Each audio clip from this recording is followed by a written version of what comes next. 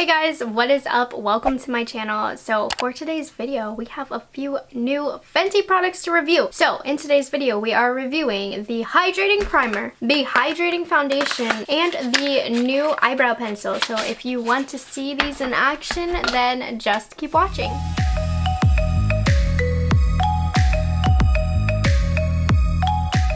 So Fenty just released some awesome new products and I had to pick them up. I was so excited for the hydrating products because their previous complexion products were so drying on me. They were great for oily skin, but for the more normal to dry people, I'd put my money on saying the majority of us were like, no. Had to pick it up. It took them a really long time to come out with these products. I can't believe it took them so long. So anyways, we're gonna start off with the primer. This is the Pro Filter Hydrating Primer. Typical Fenty packaging. It's very cohesive with the rest of her line. It has a frosted glass. It's this nude pink. Absolutely beautiful and simple. You get 1 ounce of product for $32, and online it says this is a lightweight hydrating makeup primer for normal to dry skin that nurtures, keeps skin comfortable all day, and extends foundation wear. So I have had experience with this. I wore this the other day, so I kind of have a little bit of a feel of what I think of it. The highlighted ingredients here are grapeseed oil and sodium hyaluronate, which hydrates the skin. So let's get her out. Here's what it's looking like. It's like a light sheer pink. It definitely does not feel oily. It does not feel heavy. It does feel lightweight as it claims. I'm just gonna take, that was a pump, and we're gonna get the center of the face. My nose area is kind of feeling a little bit dry. I gotta admit, I really like how this feels on my skin.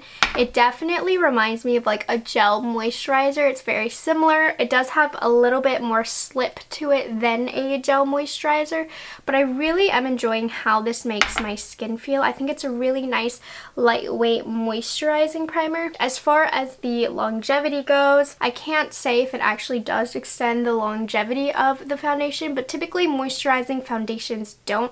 I think that's just a claim that they put in there because rule of thumb, if it adds moisture, it's not going to help with the longevity. If it's a more mattifying primer, then it is going to extend the longevity because it kind of stops those oils from coming through, which in return increases the longevity of the foundation. How my skin is feeling now, it's been on for a little bit. My skin doesn't feel extremely sticky. There is a little bit of tack, but for the most part, it's almost all gone. So I think in a minute or two, the stickiness will go away. So it melts into the skin really fast. My skin feels much better, more moisturized. So I actually really do like that primer. It's not lotiony, it's more gel-like. So I think more normal skin, that is really super great. If you have extremely dry skin, I definitely would go with something a little bit more thick and moisturizing. But for normal, everyday skin, even oily skin, I feel like could get away with using that. So I really like this. It's very lightweight. Now it's time for the foundation.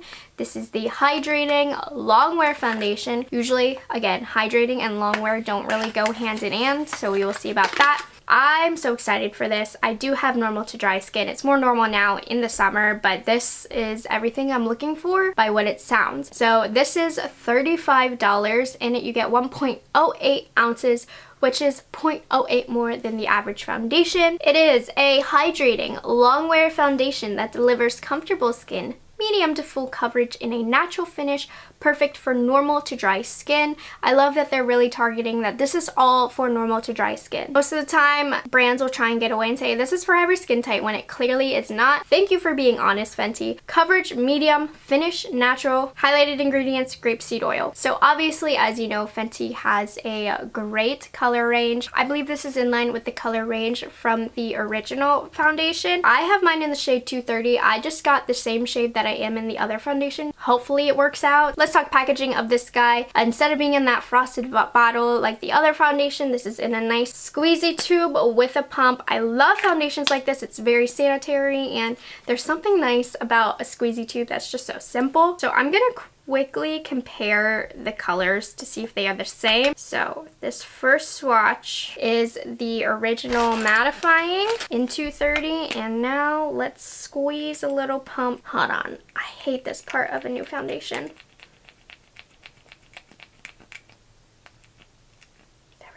So here is the original, here is the hydrating. I know I haven't painted my nails in a while, just ignore that. They are very, very similar. It's looking like the matte one is a bit more deep, like a touch. I think it'll blend out to be the same on the face. Kind of looking at the finish between the two, they kind of look the same and feel the same finish wise. Like the matte one doesn't really look like it's trying to be more matte, but that's just a hand swatch. That really means nothing, but the consistency of it seems to be the same. You know, one doesn't seem to be thicker than the other. But let's just get this on the face before this video is 50 minutes long. So I'm gonna put some on the back of my hand. I'm gonna start off with one pump. This is how much you get out of one pump. And the way I like to apply is just to spread it out and then use a sponge to push it in. Hopefully I didn't put too much on. So the way that I applied was kind of to maximize coverage. You could use less if you want a more natural finish or a lighter feeling on this skin. I would say this is definitely a light medium coverage, more so leaning towards medium rather than light. I think this could probably build up to a full medium, but we'll see about that. So I'm just going in with my second pump and put it on the other side of my face. I think this foundation might be a touch too light. I just think I've gotten darker from being in the sun, so this will be fine in the right season. But this is how one layer is looking. We're right about at a medium coverage. I definitely see a natural dew to the skin. I don't see any emphasization of any dry patches, though to be fair, I don't really have any dry patches, but some really bad foundations will emphasize dry patches that don't even exist, I swear. It's looking nice. I'm gonna add another half layer, so maybe not a full layer, just a little bit of extra product on some problem areas just to see how it builds. Adding another layer definitely helps with coverage. I'm gonna add some on my cheeks, hide a little bit of redness. I do think that the foundation does slightly oxidized, but it's not one of those heavily oxidizing foundations. So I would say what you put on your hand after about a minute is pretty true to color. This definitely is not the most smoothing or like pore refining foundation. I think, you know, it's more hydrating, so it just looks healthier on the skin, but it's definitely not going to hide or smooth over those pores. But my skin does look very healthy and hydrated. We'll have to see how other products play on top. I know I look severely sick right now, but we're going to move on to the next product. So we have the Brow MVP Ultra Fine Brow Styler. This is $20. I picked it up yesterday. It released yesterday. It is $20, which not cheap, not super expensive. Details. So this is an ultra fine retractable brow pencil that comes in a variety of different long-lasting, waterproof, smudge-resistant shades with a built-in paddle brush for easy blending and styling. Looks like there are 14 shades. I did see them in store. There is a really great range which caters to a lot of different hair types. You know, if you have very red hair, they have more red-based brow products, more ashy colors, more warm colors, dark colors, black, brown, black. I think they have a great range of colors. I picked mine up in the shade medium brown, which is supposed to be a little bit more warm. Personally, I don't prefer a more warm undertone, but this one just looked the best based on the colors that I'm used to. Just simple white triangular packaging, and the two ends are very interesting. So it is a pretty thinly tipped pencil, which I like more thin. I like a more defined hair-like brow pencil. And what's very interesting is this paddle. It's kind of like an artiste brush right here. I don't know how I feel about this. I think there's nothing wrong with the spoolie. I think spoolies separate the hairs and brush them fantastic. So we will see how this goes.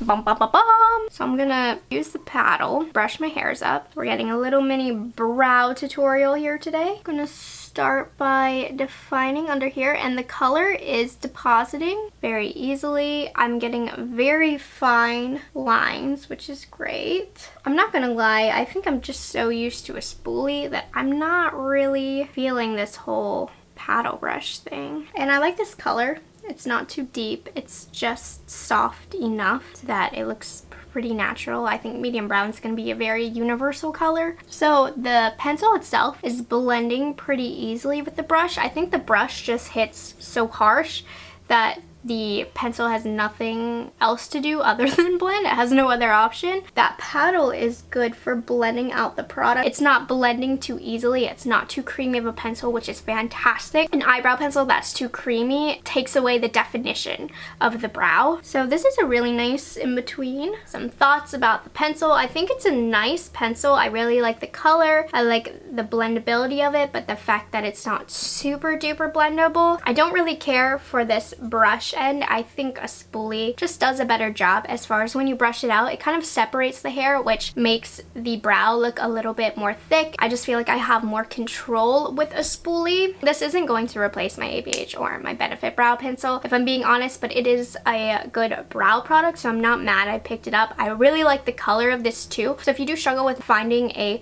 brow pencil that matches you, I would definitely go towards Fenty. They have a little bit more of unique, playful colors. I'm going to finish the rest of my face. I'm going to use all Fenty complexion products just to kind of work with the makeup we have. I'm going to lightly set with the Fenty powder. I don't set heavily, just mostly in the T-zone. By the way, after a few minutes, the foundation is sticky. It's not self-setting. Alright, I'll be right back. Alrighty, so here is the completed look.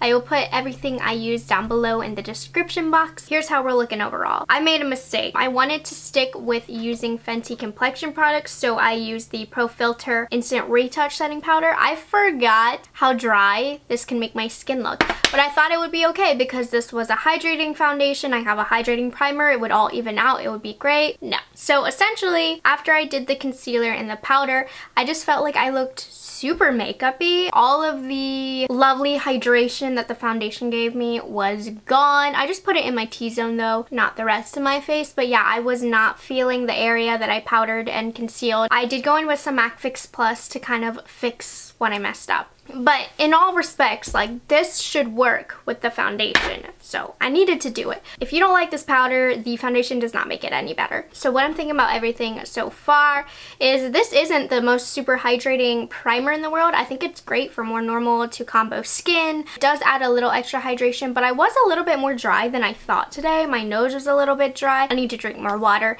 So I think on days like this, I should have gone with a more heavy duty primer. The foundation itself, I think it's nice. It's a little bit more makeup-y, like it's not the most natural looking foundation because it does have a lot more coverage. Like, of all the foundations that's released lately, this is more on the higher amount of coverage than the others, which I think is great to have a hydrating, more full coverage foundation that is different than all of the releases right now. So yeah, it looked really pretty, glowy on the skin, and added coverage, which is great. But yes, you can definitely tell there's makeup on my skin, which isn't always a bad thing because obviously I didn't wake up like this. The eyebrow pencil, I mean, as far as updates go, what I'm gonna be looking out for today is just to see that the brow lasts. So I can't really say much about that now. So I actually am doing some wedding makeup today, so I don't know that I will have time to update. I will be very busy. I probably will be hot, sweaty, and working. So this is really gonna go through it. So I may not have time to check in. So we'll see. Alright, so it's only been 2 hours, but I'm about to leave to go work. So I did just want to do a little update to show you how the makeup has settled in after 2 hours.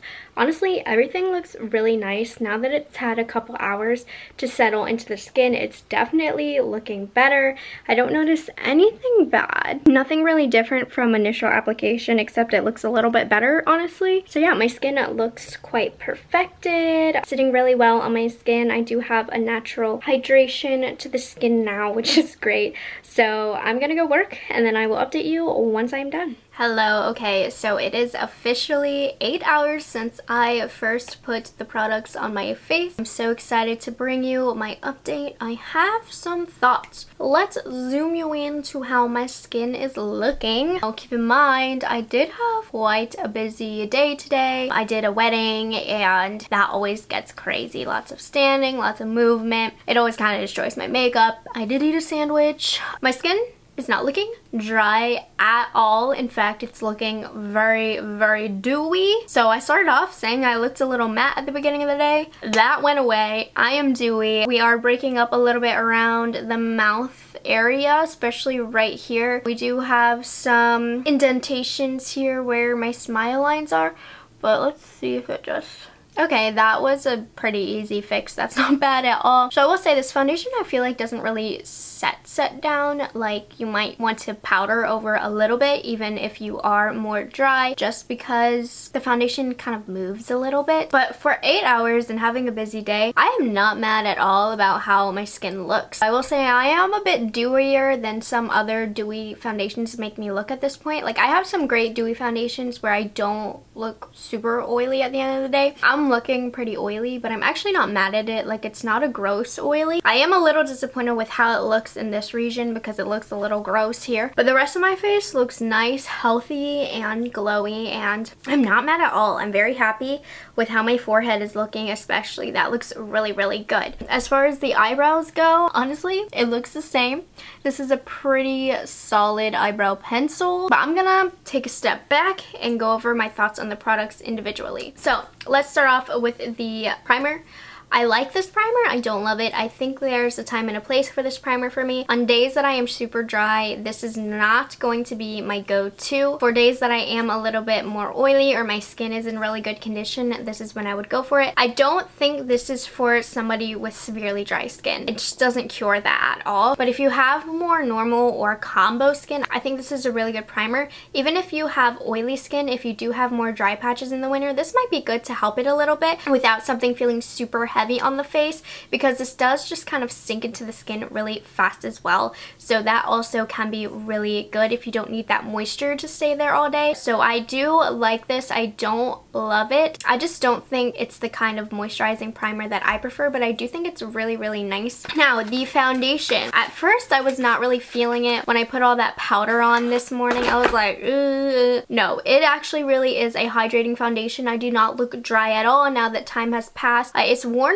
pretty well. It's not the most long wearing, and this does claim to be long wearing, but I don't think it's super long wearing. Given the amount of coverage that it has and how hydrating it is pretty good as far as wear time goes, because if you have a thicker foundation, you can look pretty nasty at the end of the day. So I am liking this. So I definitely like this way more than the other foundation that they have, a lot more. So definitely if you did not like that foundation, I would definitely give this one a go. Be prepared to have to touch up if you have more normal to combo skin, but it is really, really nice. All of my dry skin girls, this is really good without setting. I do think you should just take a little bit of like a veil powder and just lightly press it over the skin just to set it so that it doesn't move. But other than that, I really think that they are now catering to another set of skin types, which is fabulous. It took them long enough to get a foundation like this. So I really do like this. I don't think it's the best hydrating foundation in the world, but I like it a lot. I think it's really good. It's a nice addition to their line. They really needed that. The eyebrow pencil,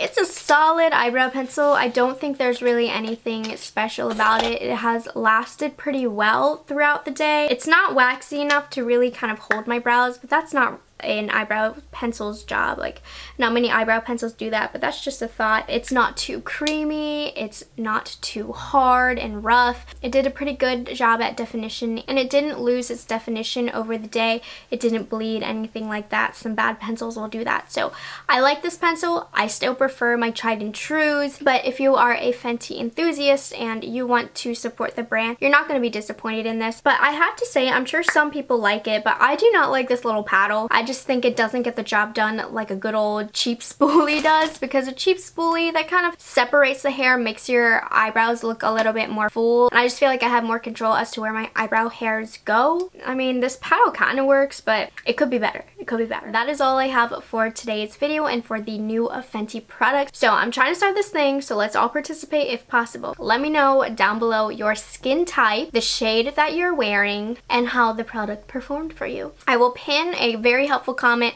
most likely somebody who has the opposite skin type, skin color as me, so that we can all help each other out here. So anyways, thank you guys so much for watching this video. I hope you found it helpful. If you have not taken the time to subscribe to my channel, you should. Thank you guys so much for watching. Have a great day. I will see you in the next video. Bye.